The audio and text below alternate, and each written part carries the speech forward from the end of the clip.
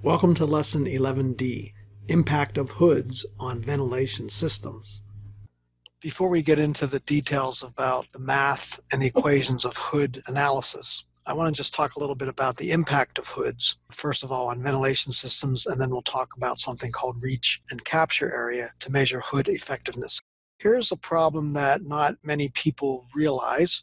Let me take a room, it's a typical room like we've been talking about. Suppose you design the ventilation system. You have some supply air and you have some infiltration air coming into this room, and then you have Q exhaust going out and some exfiltration coming out. And the ventilation system is designed for the room without a hood. But people remodel labs and they move things around. So suppose you add a hood into this room that takes air out of this room like this. So we're drawing out some Q of the hood. We still have some supply air coming in. We still have this ventilation system we had before with a QE and a QS, and we still have some infiltration and some exfiltration. I'll just draw that somewhere else here. The purpose of the hood, of course, is you have some source of contaminant and you're trying to draw that out. So it's drawing air out of the room. But what people don't take into consideration is the impact of this hood that you've added to an existing room that already was designed to be without a hood. And so you can sort of see what's going to happen here if you're thinking about it. We get a low pressure inside the room. When you add the hood, you turn it on, you're drawing out air. There's a low pressure and you're sucking out air. And sometimes it's much more air than QE. So some problems that can arise. You'll get more infiltration. So you would basically shut off your exfiltration. You wouldn't have any. You get more QS sucked in. That can affect other rooms in this ventilation system.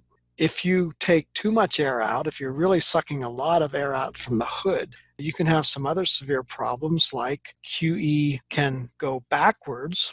Normally we have a supply and an exhaust, but you're sucking out all this volume, flow rate, and so QE can actually go backwards here and start coming into the room.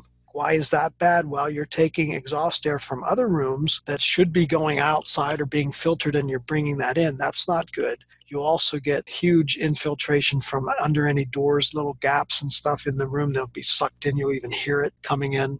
The bottom line is that this can be a problem for HVAC designers. And the problem is that when they designed the room, they didn't know that there would be a hood in there eventually. So the best thing is to know which rooms you're going to have a hood in the first place. So design with hoods in mind, and they do that when they know those hoods are going to be put there in a new building. But the problem comes when you add a hood later. There's a lab on campus where they did exactly that.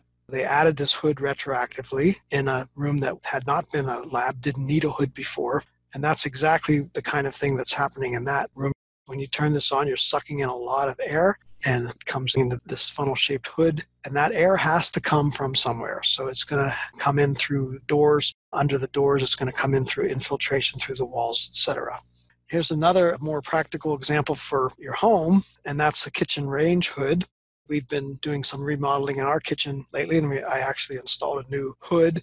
And all the rage these days is these stainless steel hoods that are very expensive and very high volume flow rate. So here's a picture of one of these new fancy range hoods. There's some huge ones.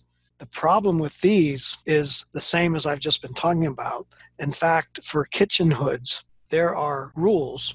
It turns out that in PA, Pennsylvania, the max flow rate for a kitchen hood is 400 CFM. And I've seen some other states have different limits. I've seen 600. Now, why do they say that? Well, some of the same issues that I just talked about. You're going to have more infiltration. That's going to cost you money.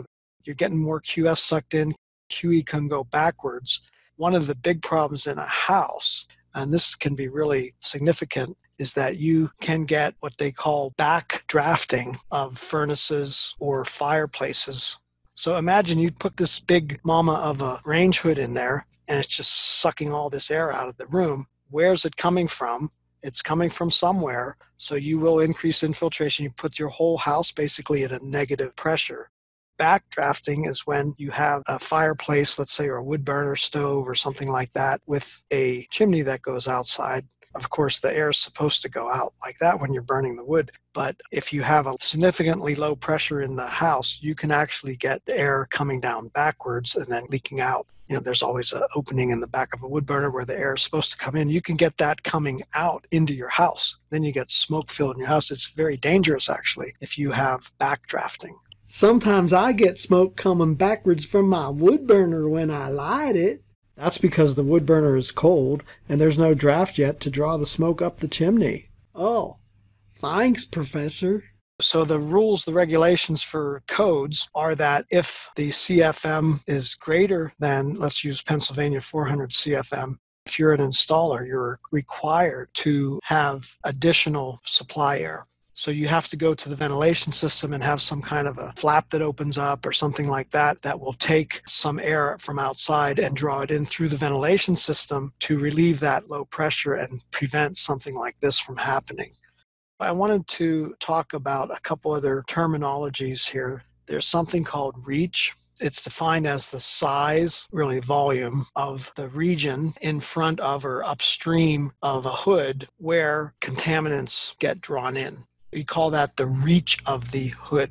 Typically, if you have a funnel-shaped hood, like a kitchen range hood, and you're talking about a certain contaminant, these can be particles again or vapors, and we know that the air is coming in from all directions because of the candle effect. There's going to be a region called the reach, this area in here, that for that particular contaminant, this particular hood operating at a certain flow rate of the hood will be able to draw those contaminants in, and anything outside of here will not be drawn into that hood. So that's called reach. There's something similar called capture area, and that's a little bit different. It's defined as the area under a range hood above your stove. So this is for household purposes. They will draw a line from the corner of the hood down and then call this area the capture area, implying that if you have something on the stove like this, it'll be captured. And buoyancy helps. We'll talk about buoyant plumes later also. What I wanted to say was you'll find in the literature, if you do any studies about these range hoods, they always ask what size stove you have, and then they make sure that your hood is at least as wide as your stove. It actually would be better if this was even wider than your stove. But if you remember last time I showed you some fancy new round hood, and so the hood was like this and the stove was like this. It looks cool and all that, but that one would only have a capture area down there. And so if you're cooking something over here, it's probably going to not be captured by the hood. And that's all due to the candle effect. Some hoods will have a smaller hood, but they put on a flange. A flange helps a little, like we talked about previously, but it's better to have the capture area being as big as the stove itself. You can make the funnel bigger. This applies not just to cooking, but to whatever chemistry you're doing or something. This is a stove or some other table where you're doing some chemistry. Sorry for the poor drawing. But my point is, if you put a big hood like that, you will capture all these fumes. Yes, that would be better. But look what you've just done. You've blocked the vision. So larger hoods can block visual access. So these are all some of the problems that you encounter. Just a personal note. When I was remodeling my kitchen, we were looking at hoods. We have the kind where it's up against the wall. So here's our stove, and we were putting in this hood that has a pipe that goes up into the attic and then out. And I was looking into them. I wanted to have a bigger reach and a bigger capture area. But I found that some of the hoods I was looking at were actually fairly deep.